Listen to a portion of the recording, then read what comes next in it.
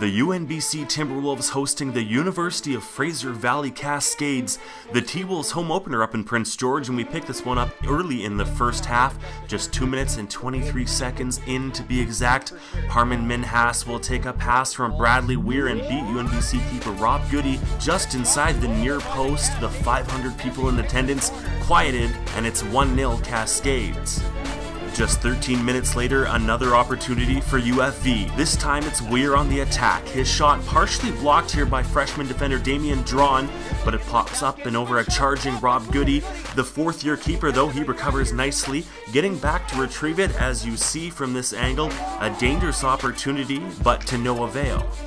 The T-Wolves actually controlled play from there, outshooting and outchancing the visitors, including this opportunity on a free kick. Kensho Ando, he's going to play a great ball into traffic in the box. Anthony Preston gets a piece of it, but not quite enough. The Prince George product cannot believe it, as he's oh so close to making good there. Great chances by Michael Henman and Owen Stewart, also thwarted by UFV's Ethan Duggan, so we move to the second half. 54th minute now, the Timberwolves continuing to pressure. It's Hussein Beheri.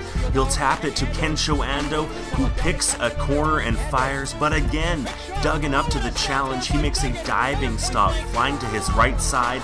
Two new Timberwolves, Beheri and Ando, ever so close to connecting on a massive play there, but UNBC still seeking the equalizer. In the 75th minute, the T-Wolves get what they're looking for here. Freshman Reed Adams, he's able to work it into the box, getting it over to Abu Cisse, and look at this, the fake gets two defenders to bite, and then he makes absolutely no mistake, going top corner on Duggan.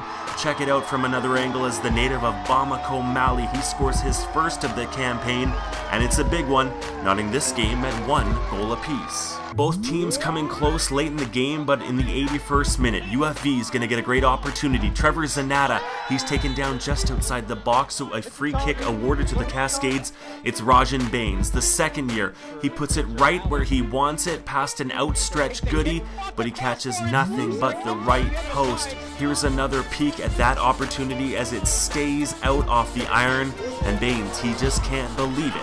But that's how it finished. As the final whistle goes, UNBC actually outshooting UFV 19-10, including a 13-6 margin on net, but this one ends in a 1-1 draw, Friday, August 30th in Prince George, BC. I think, we played really good. Like we played as the coach told us. You know, we have to be aggressive, we have to be ruthless at the net. We made a couple of chances in the first half. That was sad, but it was good that we came back and then, you know, trying to win the game. Fortunately, it was 1-1. We get 1 point, they get 1 point. We come back for Sunday, even stronger. Definitely nerve, you know. First home opener, you know, playing in front of your home crowd, you know, it's kind of nervous, you know, it's kind of hard stuff, you know, but we keep cool as we can, you know. And hopefully Sunday we can make the best of it. It was a tough game.